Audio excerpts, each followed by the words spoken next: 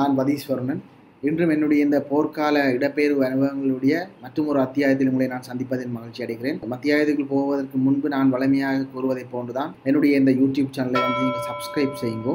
Subscribe செய்வோடு மட்டுமில்லாது நீங்கள் பக்கத்தில் உள்ள பெல் பட்டனையும் கிளிக் பண்ணுங்க. அப்போ தான் நான் வீடியோ போட உங்களுக்கு நோட்டிஃபிகேஷன் வரும், நீங்கள் வந்து வீடியோ பார்க்கலாம். இந்த எபிசோடில் நான் வந்து சொல்ல போகிற விடயங்கள் வன்னிக்குள்ள இந்த வீதி நாடகங்கள் இல்லை தெருக்கூத்து இப்படி நடைபெற்றது, இந்த பங்கர் வெட்டி வாழ்ந்த அனுபவங்கள், அத்துடன் இன்னும் பல நான் சந்தித்த அனுபவங்களை பற்றி உங்களோட நான் பேச போகிறேன். எனவே இந்த வீடியோக்குள் நாங்கள் இப்பொழுது போகலாம். சரி, நான் இப்பொழுது முதலாவதாக தொடங்கி இருப்பது வந்து இந்த தெருக்கூத்து. இதை பற்றி நான் சொல்லணும். என்ன 12வது அத்தியாயத்தில் நான் இப்போ வன்னியிலேருந்து யாழ்ப்பாணத்துக்கு திரும்பி பாதுகாந்த பிறகு போனதை பற்றி சொன்னேன். ஆனால் நேற்று மீண்டும் நான் யோசிக்க இன்னும் விடுபட்ட விடயங்கள் எனக்கு ஞாபகம் வந்தது. அந்த ஞாபகங்களை தான் நான் இன்றைக்கு எபிசோட்ல வந்து சொல்ல போறேன். என்னன்னு சொன்னா, இந்த தெருக்கூத்து கலைஞர்கள், இந்த தெருக்கூத்துக்கள் வந்து விடுதலை புலிகளுடைய கலை பண்பாட்டு கழகம் அரசியல் துறை முனைஞ்சுதான் இதை செய்து கொண்டு வந்தவர். இப்படியான இந்த தெருக்கூத்துக்கள் கலை பண்பாட்டு நிகழ்வுகள் விடுதலை புலிகளுடைய ஆட்சேர்ப்பு நடைமுறைக்கு வந்து மிகவும் முக்கியமான ஒன்றாக இருந்தது. இப்போ என்னன்னா, நாங்கள் புதுக்குடியிருப்பு இருந்த காலத்துல திடீரென்று மைக்கில் போட்டு அனுப்புவாங்க, ஓடி வாருங்கோ இல்லை ஒரு மோடி வாருங்கோ என்ன சொல்ல. முதல் திறமையில நான் கேட்டதுக்குள்ள என்னடா யாரா மைக்கில் இப்படி ஓடி வாருங்கன்னு கத்திட்டு போறோம்னு சொல்லி நாங்கள் பார்க்குறோம். நாங்கள் எல்லாம் வாங்க அடிச்சு விழுந்துன்னு போனா அங்க தெருக்கூத்து எங்கள் ஒரு ஏரியாக்குலன்னா அந்த ஏரியாவுக்கு நடுவில் ஒரு தென்னந்தோப்புக்குள்ள அதாவது வீட்டு குடியிருப்புகள் மத்தியில் ஒரு சின்ன வட்டம் மாதிரி ஒன்றை கீறி அந்த வட்டத்துக்கு வெளியில் சனங்களை எல்லாம் அனுப்பினோம். அப்போ தெருக்கூத்து செய்வோம். நம்ம நாங்கள் எல்லாம் போய் விழுந்தடிச்சு போய் பார்க்கறது. நல்ல நல்ல நாடகங்கள், அதாவது சிங்கள இராணுவம் இப்படி தமிழ் மக்களை வந்து துன்புறுத்துது, இப்படியான கதையெல்லாம் அந்த டிராமாக்களே இருக்கு. ப்ரொபகண்டா தான் அது இருந்தது. நிறைய கலைஞர்கள் வந்து அதில் நடிப்பினோம். அந்த மிரக்க மிரல நிறைய பேர் நடிச்சிருப்பினோம். அதை நாங்கள் போய் பார்க்கறது. அப்போ அது வந்து ஊர் வழியை கொண்டு போடுவினோம், அப்படி பல பாடசாலைகளில் கொண்டு போடுவினோம். இப்படியான தெருக்கூத்து நான் ஒரு 100-150 பார்த்துருப்பேன். உள்ளுக்கு நிறைய போட்டுவிடும். ஒரு மாசத்துக்கு 2-3 ஊர் வழியே நடக்கும். அந்த நேரம் என்ன செய்யணும் என்று சொன்னா, அது பொதுமக்கள் அப்படி சுத்த வட்டமா கூடி நிற்பினம் தான். கூடி நிற்கக்குள்ள விடுதலை புலிகள் அரசியல் துறை வந்து என்ன செய்யும், அங்கே இருக்க இளைஞர்களோட கேஷுவலா கதைச்சு அவையோட இப்படி போராட்டங்களை பற்றி சொல்லி விடுதலை புலிகளுக்கு அவை ஓமன்னு சொன்னோன்னா கூட்டிக்கொண்டு போறதுக்குன்னு பைக்ல ஒரு அனுப்பார். யாராவது ஒரு ஆள் சேர்ந்து வாரன்னு சொன்னா அவை பைக்ல ஏற்றி கொண்டு போறதுக்கு ஒரு அனுப்பார். அந்த பைக்ல ஏறி போகணும். அது பிறகு அங்க புதுக்குடியிருப்பு சந்தையில் உள்ள தமிழ் அரசியல் துறை பணியாதுக்கு முன்னால அடுத்த நாள் அண்டை பின்னரமே அம்மா மேல போய் 2 ஒன்று பின்வங்கிட்ட பிள்ளைய விடுங்கோன்னு சொல்லி இதெல்லாம் நாங்கள் பாடசாலையில போய்க்கல அன்றாடம் காண்ற நிகழ்வுகள். ஆகவே இந்த விடயத்தையும் நான் இதில் பதிவு செய்யணும். இந்த தெருக்கூத்து எப்படி இடம்பெற்றது அதான் நீங்க பதிவு செய்தேன். 2வது வந்து பங்கர். எங்களுக்கு புதுக்குடியிருப்புக்கு போன பிறகு முல்லைத்தீவு ராணுவ முகாம் கைப்பற்றப்பட்ட பிறகு புதுக்குடியிருப்பு ஷெல் அடிக்கிறதுக்குரிய ரேஞ்ச் வந்து இருக்கல. ஆகவே எங்களுக்கு இந்த ஷெல்லால நாங்கள் பெருசா பாதிக்கப்படல. நாங்கள் மிகவும் மோசமாக பாதிக்கப்பட்டது வந்து விமான குண்டு தான். அப்ப அந்த நேரம் முதலா இந்த கீஃபீர் என்று நாங்கள் சொல்லுவோம். கஃபீர் முதலா வந்து வன்னிக்குள்ள அட்டாக் பண்ண வரைக்குள்ள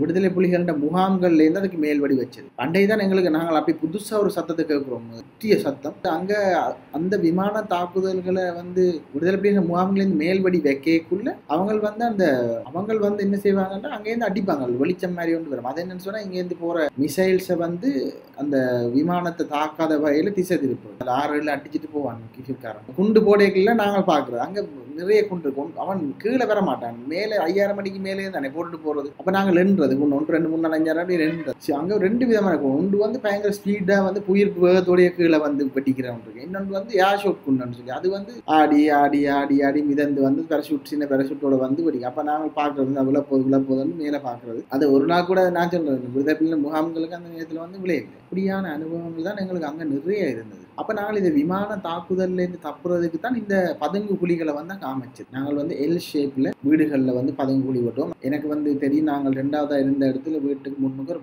மாமரம், இந்த சின்ன மாமரம், அந்த மாமரத்துக்குள்ள தான் பங்கர் வெட்டி இருந்தது. அங்கே வெட்டி நாங்கள் இப்படி ஷேப்பா எல்லாம் வெட்டின அப்புறம் அதுல விளக்கு வெளிச்சம் அல்லது மெழுகுதிரி கொளுத்துறதுக்குன்னு சொல்லி ஒரு சின்ன இந்த ஒரு பாக்ஸ் மாதிரி அதுக்குள்ளேயும் திருப்பி வெட்டி அதெல்லாம் விளக்கு கொளுத்துறது. சில ஆட்கள் என்ன செய்யணும்னா, பங்கரை வெட்டி போட்டு அதுக்கப்புறம் மேலே தென்னங்குத்தி பனங்குத்தி எல்லாம் பெரிய மரங்களை போட்டு மூடி மேலே மண் மூட்டையெல்லாம் அடுக்கி ஒரு பேக்கில் மண் போட்டு மண் மூட்டையெல்லாம் அடுக்கி அதுக்கு மேலே எல்லாம் புல்லெல்லாம் வளர்த்து பயங்கர அது பாதுகாப்பாக தான் கட்டுவோம். நாங்கள் அப்படி இருக்கல. நாங்கள் எங்களை வீட்டை வெட்டினது சுமார் எல் மாதிரி ஒரு பங்கர். அதில் படி மாதிரியெல்லாம் இறங்கி போய் உள்ளுக்குள்ள விமான தாக்குதல் நடக்கிற நேரம் வந்து உங்களுக்கு என்னடாது இந்த குண்டு விழுந்து வெடிச்சா அந்த பீசஸ் வந்து இப்படி சிதறி வரைக்குள்ள இப்படி நாங்கள் எழுப்பினா சிலவில் எங்களுக்கு தலை கழுத்து கை வலியை வந்து அந்த பீஸ் படுறதுக்குரிய சந்தர்ப்பங்கள் கூட. அதால தான் நாங்கள் பங்கருக்குள்ள அதை வெட்டி இருக்குகளை குந்தி கொண்டு இப்படி இருக்கிறது. ஸோ அப்படி ஒரு பங்கர் விமான தாக்குதல்லேருந்து தப்புறதுக்காக வந்து நாங்கள் பதுங்கு குழிகளை வெட்டி வாழ்ந்த வரலாறு எங்களுக்கு இருக்குது. அது மழை காலத்தில் சில வேளை தண்ணி போயிடும், அல்லது சில வேளை பாம்பு உள்ளுக்குள்ள போயிடும் கஞ்சல் இருக்குல்ல. அப்போ நாங்கள் ஒரு நாள் அதை கூட்டி அதை வழியாக க்ளீனாக வச்சுக்கொள்வோம். அல்லாட்டி எங்களுக்கு அது இந்த பூச்சி பூரானால சரியான பயமாக போயிடும். ஸோ அந்த அனுபவத்தை நான் இப்போ இந்த இடத்துல வந்து சொல்ல விரும்புகிறேன்.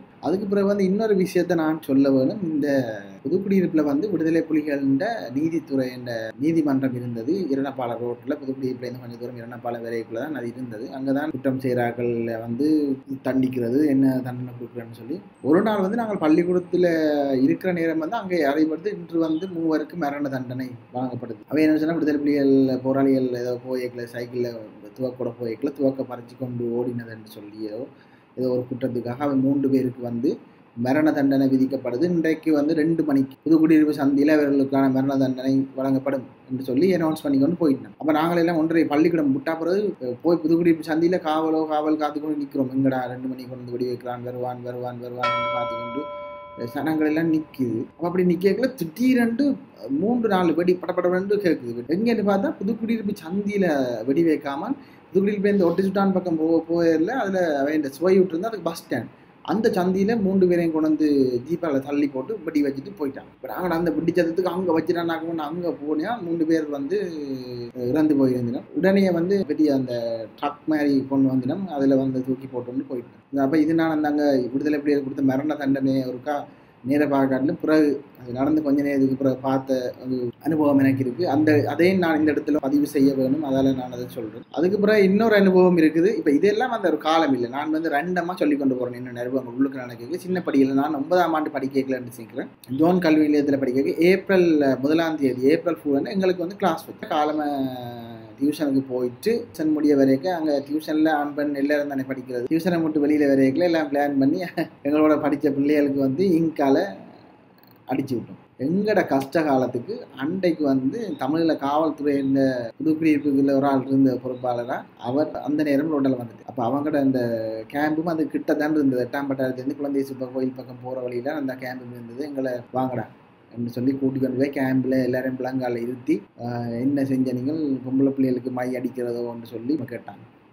நாங்கள் சொல்லி அண்ணன் தெரியாமல் செஞ்சுட்டோம், மன்னிச்சு கொள்ளுங்க எப்படின்னு சொல்லி பெரிய காலில் வழியாக கூட்டு பண்ணி கடைசியில் என்ன செஞ்சாங்கன்னா அந்த வன்னியில் இருந்தது காஞ்சோண்டின்னு சொல்லி ஒரு மேடம். அது வந்து பட்டா சரியாக கரைக்கும். அது எங்கே வந்து யாரோ புனிக்கும் வந்து எங்கள் 4-5 பேருக்கு அப்படி கையில் எல்லாம் தேய்ச்சி விட்டான். கையை விராண்டி அன்றைக்கு ஃபுல்லாக நாங்கள் வீட்டை போனது. இப்படி அந்த ஏப்ரல் ஃபூலுக்கு மை அடித்து இப்படியெல்லாம் நாங்கள் காஞ்சி சின்ன படிகள் தானே. அப்போ சும்மா விளையாட்டுக்கு செய்ய போய் சில வேலை பெரிய இதாகிறது தான் என்ன செய்கிறது. அந்த டைமில் இது நாங்கள் இருந்தது. அவை இப்படியான இன்னும் அனுபவங்கள் இருக்குது. நான் வன்னியை விட்டு இன்னும் யாழ்ப்பாணத்துக்கு வந்தாலும் இன்னும் திருப்பி வன்னிக்குள்ளே தான் நிற்கிறேன். இன்னும் அனுபவங்கள் எனக்கு இருக்குது. இப்போ எனக்கு ஞாபகம் அந்த அனுபவம் இன்னும் சொல்ல போகிறேன். முடியும் இந்த பழங்கள் பிடுங்குற பாலப்பழம் அதில் பிடுங்குறதுக்கெல்லாம் படிகளோட டியூஷனுக்கு போகிறோம்னு சொல்லிட்டு போனது. இங்கே போய் கரையில் அம்பிட்டது, முத்தியான் கட்டத்து குளத்தில் குளிக்க போன கதைகள் எல்லாம் இன்னும் இருக்குது. நான் அடுத்த எபிசோட்லேயும் அதை தான் சொல்ல போகிறேன். ஆகவே நாளையும் நான் உங்களை சந்திக்கிறேன். அதுக்கு முன்னுக்கு என்னுடைய இந்த யூடியூப் சேனலை சப்ஸ்கிரைப் பண்ணுங்க, அந்த பெல் பட்டனை கிளிக் பண்ணுங்க, அப்போ தான் உங்களுக்கு நோட்டிஃபிகேஷன் கிடைக்கும். ஆகவே நாளையும் மீண்டும் இன்னும் ஒரு எபிசோடில் உங்களை நான் சந்திக்கிறேன். நன்றி.